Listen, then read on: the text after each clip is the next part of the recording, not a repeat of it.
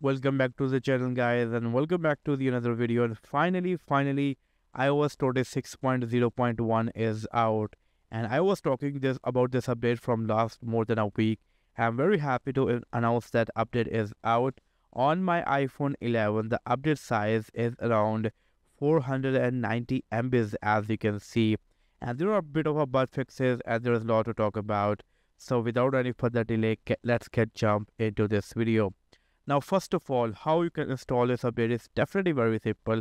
Just get into settings, go to journal, go to software update, obviously, journal, software update, and over here, you will see the update. Make sure to turn off the beta updates. If you are on iOS 26 developer beta or public beta, make sure to turn it off. And if you are on iOS 18 or iOS 26 official update 26.0, you will see the update. But if you are on iOS 26.1 beta 1, you will not see the update. So that is the important thing for you to notice. And here are a few things that Apple mentioned. Now let's talk about what is new in terms of features. Now in terms of features, this is a double dot update. It's 26.0.1, and double dot update is never about new features. It is always about bug fixes and enhancement. There's nothing new in terms of UI or anything like that. Definitely I will update and let you know, guys know. But for now, there is no update like that. There's no dramatic big update. However, there are a lot of bug fixes. Now over here, as this update says, this update provides important bug fixes and security updates for your iPhone, including fixes for the following issues. So there are different bug fixes and security updates, and that also includes these issues over here.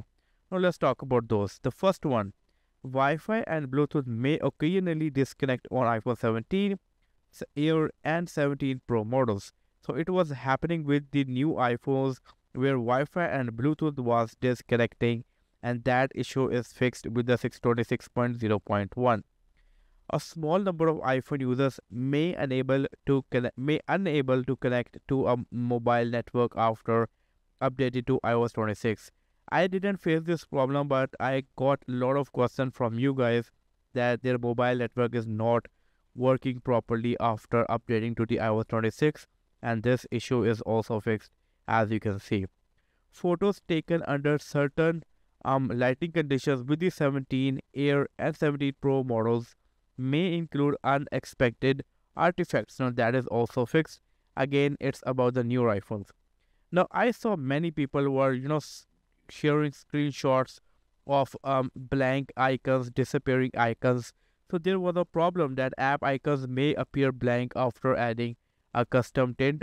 As you can see, that is also fixed. A voiceover may become disabled for some users after update to iOS 26. That is also fixed. Now over here are definitely more details that you can go and check out. But these are the bug fixes, and finally the update is over here, which is a really good news.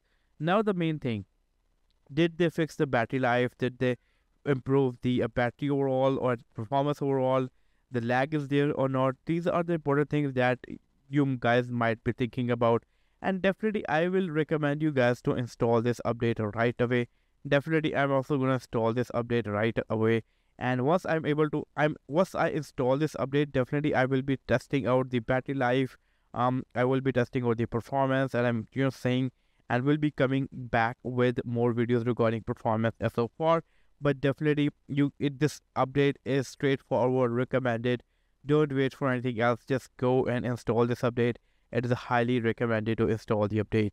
And if I talk about 26.1 beta 1 on my other iPhone, on this iPhone I am running 26.1 beta 1, and people were saying we might get a beta 2, but so far there is no beta 2 update. As you can see, we might get that or maybe tomorrow, but I personally think it should be coming next week, but let's see. But yeah, important update 26.0.1 is over here. Go and install this update, and I hope to catch you guys in my next video. Until then, take care. Definitely I will be bringing more battery life tests and more stuff, so keep subscribing, share, and see you in the next one. Peace out.